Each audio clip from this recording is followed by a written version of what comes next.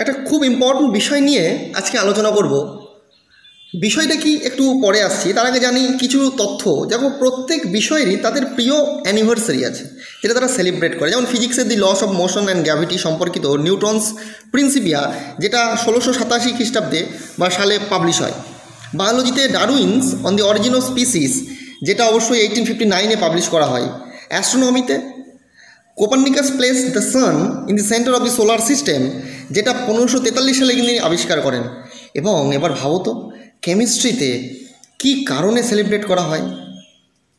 Yes, the origin of periodic table, অর্থাৎ periodic টেবিলের আবিষ্কারের বছর পূর্তি প্রত্যেক বছরই কিন্তু পালন করা হয়। এই বছরটা একটু আলাদা ছিল, কেন আমি বলছি। দেখো, রাশিয়ান রসায়নবিদ দিমিত্রি মেন্ডেলিভ 1869 সালে 17 ফেব্রুয়ারি পিরিয়ডিক টেবিল তৈরি করেন এক দিনে, যেটা রাশিয়ান ক্যালেন্ডারে 17 ফেব্রুয়ারি হলেও বাকি পৃথিবীর ক্ষেত্রে ছিল 1 মার্চ 1869। অর্থাৎ এই 2019 সালের মার্চ মাসে 150 বছর পূর্ণ হলো। এবং পুরো পৃথিবীতে এটা কিন্তু মহা ধুমধামের সাথে এই 150 বছর কিন্তু সেলিব্রেট করা হয়েছে। দেখতে পাচ্ছ তোমরা সেই জনক মেন্ডেলিভের ছবি, এবং তিনি একদিনে যেটা খসড়া বানিয়েছিলেন সেই পর্যায় সারণীর ছবি। এখানে আমরা দেখব এবার যে মেন্ডেলিভের পর্যায় সারণীটা যেটা সংস্করণ করা হয় সেটা কেমন দেখতে। দেখো, মেন্ডেলিভের পর্যায় সারণীটা ঠিক এরকম দেখতে। অবশ্যই কিছু ভুল ত্রুটি ছিল, কিন্তু তিনি যে শুরুটা করেছিলেন সেটা কিন্তু আবিষ্কারের একটা পথ খুলে দিয়েছিল। তারপরে আসলেন পদার্থবিদ হেনরি মোজলে, যিনি আধুনিক পর্যায় সারণী তৈরি করেন। যখন মেন্ডেলিভ বানিয়েছিলেন তখন কিন্তু ওই নিষ্ক্রিয় মৌলের যে শ্রেণীটা ওটা ছিল না। তারপরে হেনরি মোজলে এসে কিন্তু যে আধুনিক পর্যায় সারণী তৈরি করেন, সেখানে তিনি দেখান যে 7টি পর্যায় বর্তমান পর্যায় সারণীতে এবং 18টি শ্রেণী বর্তমান। তাহলে কটি? 7টি পর্যায় এবং 18টি শ্রেণী। দেখো, এই মহান মানুষটি হলেন হেনরি মোজলে। এনার সম্পর্কে কিছু কথা তোমাদের অবশ্যই জানতে খুব ইন্টারেস্টিং। 18 বছর বয়সে ইটনস ফিজিক্স অ্যান্ড কেমিস্ট্রি প্রাইজ ইনি লাভ করেন। এরপর 1906 সালে অক্সফোর্ড ট্রিনিটি কলেজে ফিজিক্স অনার্স নিয়ে ভর্তি হন। কিন্তু ফাইনাল পরীক্ষার আগেই এত অসুস্থতার কারণে, হাই ফিভার ছিল, অসুস্থতার কারণে তিনি একটু হলেও অসমর্থ হয়ে পড়েন এবং অনার্সটি পাশ করেন সেকেন্ড ক্লাস নিয়ে, যদিও তিনি আশা করেছিলেন আমি ফার্স্ট ক্লাস পাবো। এরপর 1910 সালে তিনি ম্যানচেস্টারে চলে আসেন to join Ernst Rutherford research group. Rutherford already তখন 2 বছর হয়ে গেছে, তিনি নোবেল প্রাইজ পেয়ে গেছেন। দুজন ছিলেন দুটো বিপরীত মেরুর। রাদারফোর্ড ছিলেন প্রচণ্ড টকেটিভ এবং মোজলে ছিলেন ভেরি রিজার্ভ। 1913 সালে মাত্র 26 বছর বয়সে তিনি লাভ করেন, তিনি পর্যায় সারণী আবিষ্কার করেন, আধুনিক পর্যায় সারণী। এরপর 1914 সালে রাদারফোর্ড অক্সফোর্ডে রিকমেন্ডেড হন। তিনি বলেন যে ওনাকে, মোজলেকে সেই চেয়ারে বসানোর জন্য। কিন্তু মোজলের অন্য একটা ভিউ ছিল। মোজলে তখন বাড়ি ফিরে আসে। বাড়ি ফিরে আসার পর তার ফ্যামিলির লোকজন তাকে বলে যে তুমি রিসার্চ ওয়ার্ক শুরু করো, চালিয়ে যাও। কিন্তু সেই সময় ওয়ার্ল্ড ওয়ার 1 শুরু হয় এবং তিনি তার ইচ্ছাই ছিল যে আমি লেফটেন্যান্ট পদে সেখানে যোগ দেব। তিনি যোগও দেন, কিন্তু মাত্র 27 বছর বয়সে সেই ওয়ার্ল্ড ওয়ারে কিন্তু নিজের জীবন তিনি দিয়ে দেন, শহীদ হন তিনি। এই সেই বিশ্ববিখ্যাত বিজ্ঞানী মোজলের আবিষ্কার করা আধুনিক পর্যায় সারণী। অবশ্যই কিছু মডিফিকেশান, কিছু মৌল পরে তিনি কিছু মৌলের, যেমন 118 অবধি, 100 to 118 মৌলের অবধি নামকরণ করে যেতে পারেননি, কিন্তু পরবর্তীকালে সেইগুলো কিন্তু নামকরণ হয়ে ওগনসেন অবধি 118টা মৌল শেষ হয়ে। এবার পর্যায় সারণীতে বিভিন্ন মৌলের পর্যায় এবং শ্রেণী ইজিলি শর্টকাটে কিভাবে আমরা নির্ণয় করব একদম পারফেক্টলি, সেটা আমরা এখানে দেখব। তার জন্য তোমাদেরকে কিছু সংখ্যা আমি বলবো মনে রাখতে। দেখো, সংখ্যাগুলো হচ্ছে এরকম: 1, 3, 11, 19, 37, 55 অ্যান্ড 87। এই অবধি তোমরা মনে রাখবে। তোমরা এর আগেই আমি বললাম যেটা, যে বর্তমানে মডার্ন পেরিওডিক টেবিলে, অর্থাৎ পৃথিবীতে এখন বর্তমানে 118টি মৌল বর্তমান।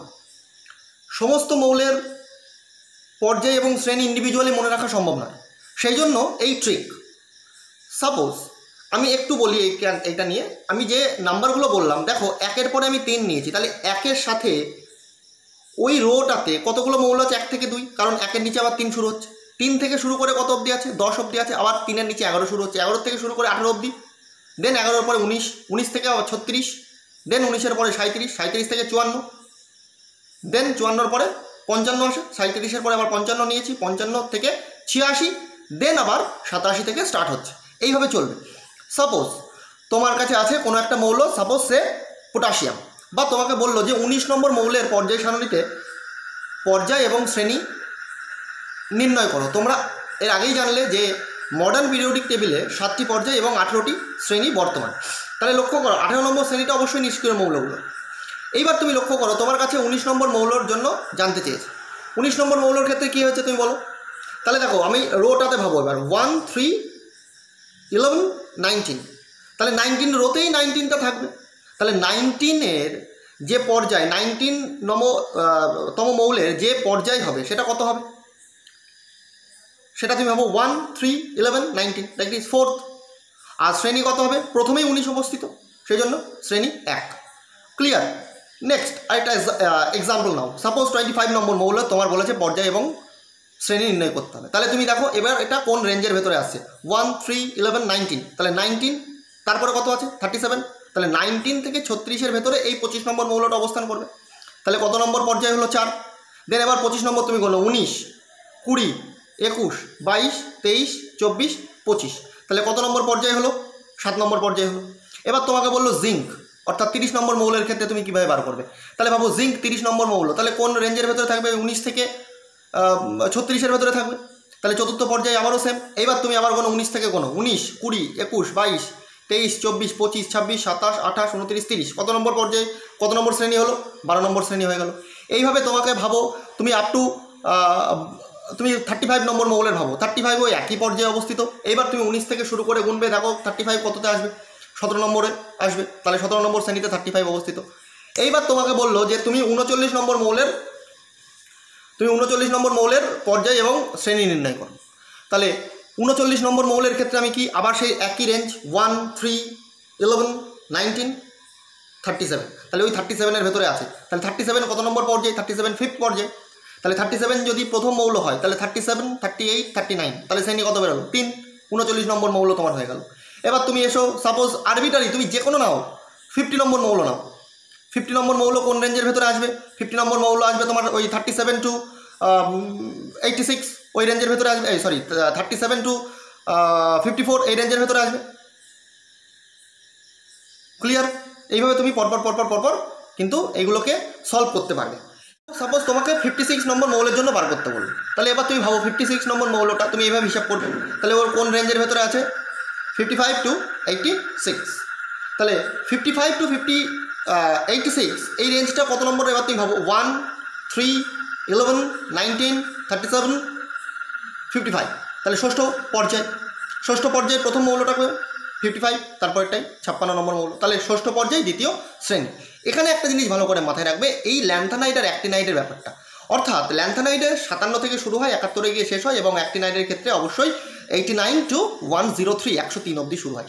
এই 57 নম্বর মৌলটা কোথায় আছে তোমরা এবার ভাবো। তাহলে এই 55 রেঞ্জের ভেতরে 55 to 86, দেন ও ষষ্ঠ পর্যায়ে 57 নম্বর মৌল, তাহলে ষষ্ঠ পর্যায়ের 55, 56, 57 তৃতীয় শ্রেণী। ওই 57 নম্বর মৌলটাও যে শ্রেণীতে বর্তমান 57 থেকে শুরু করে 71 অবধি 71 অবধি লুটেশিয়াম অবধি মৌলগুলোও কিন্তু একই শ্রেণীতে বর্তমান হবে। অর্থাৎ 57 নম্বর মৌল যদি ষষ্ঠ পর্যায় তৃতীয় শ্রেণী হয় তাহলে কিন্তু ওই 71 নম্বর মৌলটা 57, 58, 59, 60 শুরু করে 71 অবধি মৌলটা কিন্তু ওই শ্রেণীতে অবস্থান করবে। তাহলে এই জায়গাটাতে একটু ভালো করে মনে রাখবে। দেন তাহলে ভাবো 71 যে হয়ে গেল, এবার 72 নম্বর মৌলটা ভাবো। তাহলে 72টা কোন রেঞ্জের ভেতরে আছে? 55 to 86, তাহলে ষষ্ঠ পর্যায় তো আমাদের ক্লিয়ার হলোই। এবার 72 নম্বর ভাবো, 55, 56, 57 থেকে 71 অবধি এখানে চলে আসলো। এইবার 72, তাহলে কত নম্বর শ্রেণী হলো? 4 নম্বর শ্রেণী। এইভাবে তোমরা পরপর এই পর্যায়ের টোটালটাই কিন্তু তোমরা বার করতে পারবে। দেন ফাইনালি তোমরা আসবে, অর্থাৎ পর্যায় 7 কোথা থেকে শুরু হচ্ছে? 87 থেকে শুরু হচ্ছে, কত অবধি চলছে? একেবারে শেষ অবধি চলছে। এখানেও একটা ট্রিক, ওই একই রকমভাবে 89 to 103। সাপোজ তোমাকে বললো যে 88 মৌলটা কোথায় অবস্থিত, তাহলে তুমি বলে দেবে সপ্তম পর্যায়ে, আর 87, 88 দ্বিতীয় শ্রেণী, 89 তৃতীয় শ্রেণী, 90 তৃতীয় শ্রেণী, কারণ এখানে বলেছি 89 থেকে ওই তোমার 103 অবধি সব এখানে আছে। 102টাও কোন শ্রেণী? এই শ্রেণী, একই সেম। 104 নম্বর মৌলটার ক্ষেত্রে কীভাবে ভাববে? সপ্তম পর্যায় তো হলো, তাহলে সপ্তম পর্যায়ে শুরু হচ্ছে 87, 88, 89 থেকে 103 এখানে চলে আসলো, দেন 4 নম্বর শ্রেণীতে 104। এইভাবে কিন্তু পর্যায় সারণীর খুব ইজি ট্রিকে এই কিছু মিনিটের ভেতরে কিন্তু আমরা পর্যায় সারণীর যে কোনো মৌল কিন্তু শিখতে পারবো। হ্যাঁ, এখানে অবশ্যই একটা কথা বলার, তোমরা পর্যায় সারণীটা লক্ষ্য করো যে এখানে দেখো ওই 1 থেকে 20 অবধি 18 অবধি মৌলের ক্ষেত্রে কিন্তু একটু সমস্যা আছে। কি সমস্যা আছে? যেমন হাইড্রোজেন, তারপরে একদম শেষে হিলিয়াম, মাঝখানে গ্যাপ, এটা একদম অতি হর্ষ একটা, একদম হাইড্রোজেন থেকে হিলিয়াম দুটো মৌলই বর্তমানে এখানে। দেন লিথিয়াম থেকে যখন শুরু করে তুমি নিয়ন অবধি যাচ্ছ, দেখো বেরিলিয়ামের পরে এবং ঠিক বোরনের আগে একটা গ্যাপ, ওই গ্যাপটার জন্য একটু এই ক্যালকুলেশনের সমস্যা হয়। দেন ফার্দার আবার ওই ম্যাগনেসিয়াম থেকে অ্যালুমিনিয়াম অবধি মাঝখানে ওইটা গ্যাপ। সাপোজ তোমায় বললো যে বোরনের তুমি পর্যায় এবং শ্রেণী নির্ণয় করো, তাহলে এবার তুমি প্রথম থেকে ভাবো যে বোরন আমার কত নম্বর মৌল? বোরন আমার 5th মৌল। বোরন যদি 5th মৌল হয়, এখানে একটা জিনিস জাস্ট মনে রাখবে, দেখো হাইড্রোজেন থেকে শুরু করো হিলিয়াম শেষ, দেন লিথিয়াম থেকে শুরু হচ্ছে আমাদের দ্বিতীয়। তাহলে লিথিয়াম কত নম্বর মৌল? 3 নম্বর মৌল। বেরিলিয়াম 4 নম্বর মৌল। তাহলে লিথিয়াম যদি 3 নম্বর মৌল হয়, প্রথম শ্রেণীতে আছে, তারপর বেরিলিয়াম দ্বিতীয় শ্রেণীতে আছে। এইবার এই ক্ষেত্রে মনে রাখবে মাঝখানে একটা 10টা মৌলের গ্যাপ আছে, কারণ তারপরে ট্রানজিশন শুরু হচ্ছে নেক্সট 4th পর্যায় থেকে। তাহলে ওই দ্বিতীয় শ্রেণীর সাথে তুমি 10টা জাম্প করবে, তাহলে 2 + 10 12 হয়ে গেল। এইবার তুমি বোরন যখন পৌঁছাচ্ছ তখন তুমি বলবে ওটা 13 নম্বর শ্রেণীতে বর্তমান। তাহলে পর্যায় কত? পর্যায় দ্বিতীয় এবং শ্রেণী 13 নম্বরে বর্তমান। তুমি ভাবো সাপোজ ফর অ্যালুমিনিয়াম কত নম্বর মৌল? 13 নম্বর মৌল। তাহলে ওটা কোন রেঞ্জের ভেতরে থাকবে? 11 থেকে 18-র ভেতরে। এবার ভাবো 11 নম্বর মৌলটা প্রথম শ্রেণী, 12 নম্বর মৌলটা দ্বিতীয় শ্রেণী। এইবার ঠিক 10 নম্বরে যাও, তাহলে দ্বিতীয় শ্রেণী থেকে 10টা বাদ দাও, তাহলে 10 আর 2 12, ঠিক 13 নম্বরে অ্যালুমিনিয়াম অবস্থান করবে। এইভাবে তুমি ভাবো 15-র ক্ষেত্রে ভাবো, 16-র ক্ষেত্রে ভাবো। 15 ভাবো এই একই রেঞ্জের ভেতরে আছে, অর্থাৎ তৃতীয় পর্যায়ের প্রথম মৌলকে 11 নম্বর প্রথম, 12 নম্বর দ্বিতীয়, এইভাবে পরপর তুমি ঠিক 15 নম্বর মৌলতে যাও, যে 12 নম্বর থেকে 10টা যোগ করো, 10টা যোগ করে ভাবো এবার 13 নম্বর মৌলটা কোথায় আছে?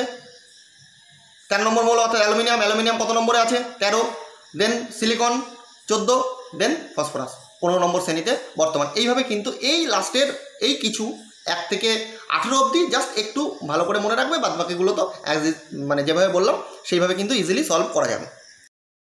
অ্যান্ড ফাইনালি আমরা এখানে শেখার পর কিছু হোমওয়ার্ক করব।